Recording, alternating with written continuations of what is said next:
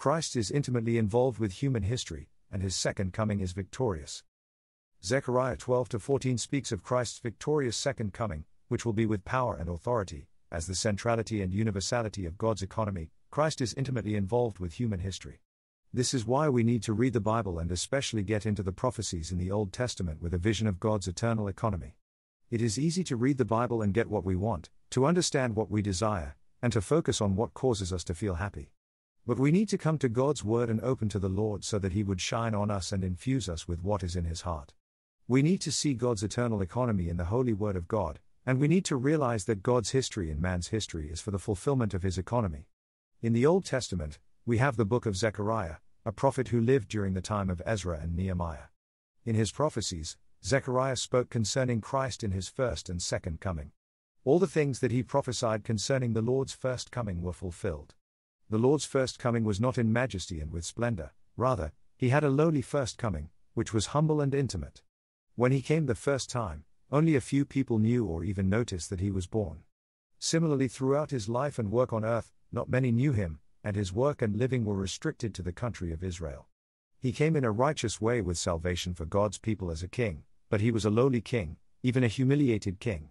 He didn't come to gain glory outwardly. One of the main things he accomplished was redemption, and for this, he died for us. He entered Jerusalem for the last time riding on a colt, the foal of a donkey, and many welcomed him. However, he was attacked and rejected, detested and even betrayed by one of his disciples, and he was put on the cross. Christ was the fellow of Jehovah, sharing in his enterprise and interest, and he was the God-sent shepherd, but he was smitten and his disciples were scattered. It seemed that all his work and words were finished when he was put on the cross and then buried in a tomb, but this was not the end of it. Hallelujah! On the cross Christ was pierced, and out of his pierced side came forth blood for redemption and water for the impartation of life. Praise the Lord! Now there is a fountain opened in Christ, and all the sinners can come to him and be cleansed of their sins and iniquities. In his resurrection, as seen in the New Testament, Christ became a life-giving Spirit, and as the Spirit, he flows into man to fill man and cause man to be transformed into the image of Christ. When we believe into the Lord, we are washed and cleansed by his shed blood, we are reconciled to God, our sins are forgiven, and we receive the divine life. Our Christian life is a life of enjoying the Lord, eating him, drinking him, growing in him, digesting and assimilating him, and being built up to be his corporate expression on earth. What a wonderful economy! We who were sinners and enemies of God are now not only reconciled to God and cleansed from our iniquities, but even more, we're becoming part of his masterpiece, the New Jerusalem, as the consummation of God's building to express and represent him for eternity. Praise the Lord! As the centrality and universality of God's economy, Christ is intimately involved with human history. The entire Bible reveals Christ. Both the Old and the New Testaments speak of Christ, for he is the centrality and universality of God's economy. In the Old Testament, we see types and figures, prophecies and pictures, concerning this wonderful one. In the New Testament, we see the fulfillment of what the Old Testament speaks concerning Christ, and we see the reality of Christ. However, in this age, the age of grace, everything related to Christ is hidden, mysterious, spiritual, and inward. When we receive Christ into our spirit, nothing outwardly spectacular may happen, but we are regenerated with the divine life to become God-men. Praise the Lord! In the book of Zechariah, chapters 9-11, we see the prophecy concerning Christ in his first coming, which was humble and intimate. This Christ unveiled in Zechariah, the one who was pierced and with whom is the open fountain for sin and impurity. Christ is intimately involved with human history.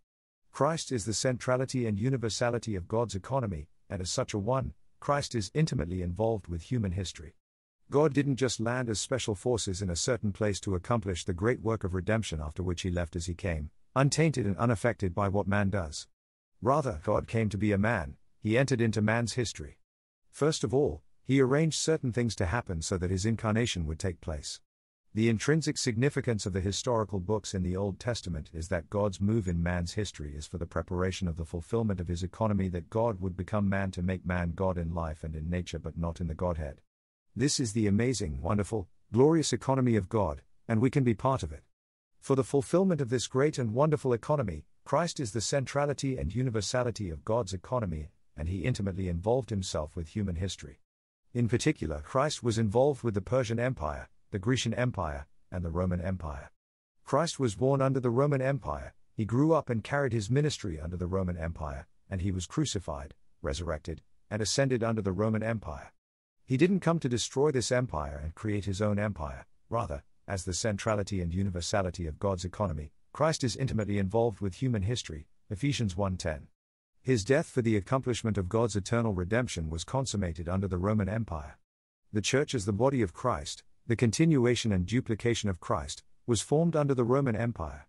The Roman Empire was very helpful to Christ for his incarnation, work, and spreading.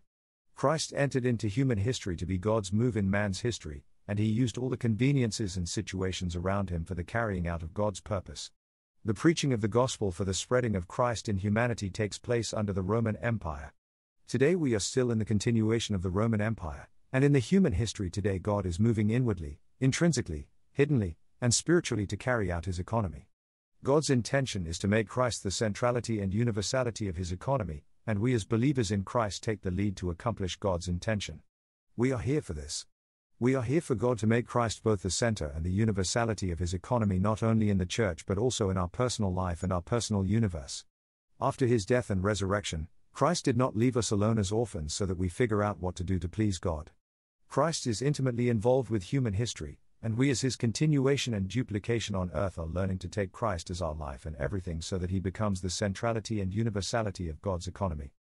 Lord Jesus, thank you for becoming a man to be intimately involved with human history. Hallelujah, God became a man in the Lord Jesus, and he is the centrality and universality of God's economy. Praise you, Lord, for your intention to make Christ the centrality and universality of God's economy. Unveil us to see how Christ is intimately involved with human history not only outwardly but also in our daily life. Lord Jesus, we take you as our life and person. We want to enjoy and experience you to the extent that you become the centrality and universality of God's economy in us. Amen. Lord, be the center and the circumference of our being, our living, our speaking, and our working. May Christ become the centrality and universality of God's economy in and through the church today. Zechariah 12-14 speaks of Christ's victorious second coming, which will be with power and authority.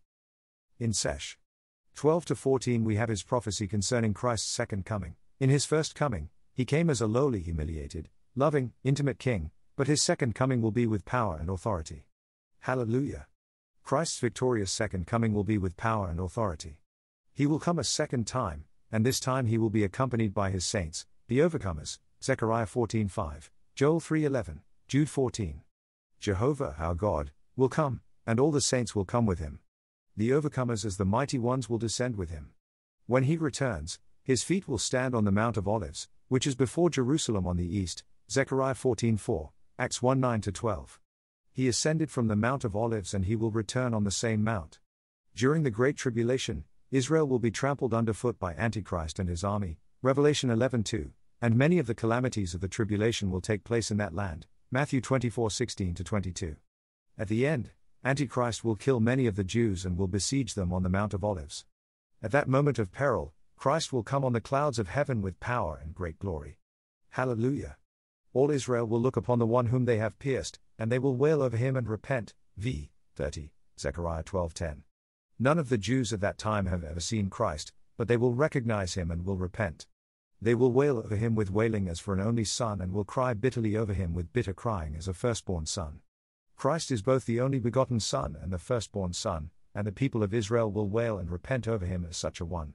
Then Christ will descend onto the Mount of Olives to save Israel, 14:4-5, and he will judge the nations. After he judges the nations, he will send his angels with a loud trumpet, and they will gather together from the four winds, from all the corners of the earth, all the children of Israel to the good land. He promised this land to Abraham, and now he will bring all the Jewish people from all over the earth to this land. That will be the time of the restoration of the nation of Israel, Matthew 24:31, and it will usher in the restoration of all things, Acts 3:21. Then the kingdom age will begin. In his victorious second coming, Christ will no longer be hidden and spiritual but victorious and glorious outwardly.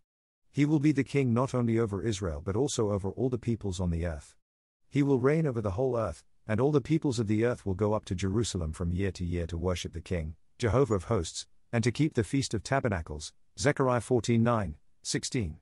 People will dwell in Jerusalem, and Jerusalem will dwell securely, v. 11, for there will be no more curse. There will be blessing with security. And all the nations that are left will worship the King, and will keep the Feast of the Tabernacles. Whoever does not go to Jerusalem to worship the King, Jehovah of hosts, upon him there will be no rain, and there will be the plague with which Jehovah strikes the nations. This will be their sin. VV 17-19. In this age, the age of grace, God sends rain on the unjust and the just alike, indiscriminately. Matthew 5:45. But in the coming age of righteousness, those who don't go up to Jerusalem to worship the King and to keep the Feast of the Tabernacles will not receive rain. This is all prophesied in Sesh 12-14. He will be the king to reign and rule over all the nations. Jehovah will be king over all the earth, and he will be the one God and his name the one name. Zechariah 14:9, PSA 72-8, Revelation 11:15. Hallelujah. In all these things, Christ is intimately involved with human history, and he is becoming the centrality and universality of God's economy. Lord, unveil us to see Christ's victorious second coming, which will be with power and authority. Hallelujah. Christ will return accompanied by his mighty ones, the overcoming saints, to end this age and bring in the age of the kingdom. Amen. Lord, we want to be part of the overcoming ones who return with you to defeat the Antichrist and bring in the restoration of all things. Come, Lord Jesus, and fight for your people, restore all things, and bring in the age of the kingdom. We yearn for your return when you will be the king to reign and rule over the nations. Hallelujah. Jehovah will be king over all the earth. Praise the Lord. In that day Jehovah will be the one God and his name the one name.